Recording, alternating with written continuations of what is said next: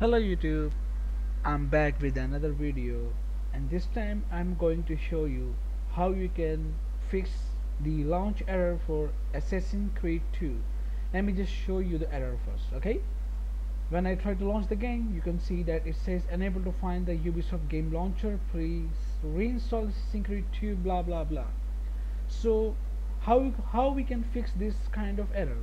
It's a very simple and easy way, and I will show you the easiest way. All you need to do is to download this file. I will provide the link in the description, okay? So I have already downloaded this file. You have to simply install this file, okay? It says yes, okay, blah blah blah, accept, install. It will install the required file, something like that. Yes, so you can see that the installation has already been completed. Next, and you can just uncheck this one and you have to do finish, okay?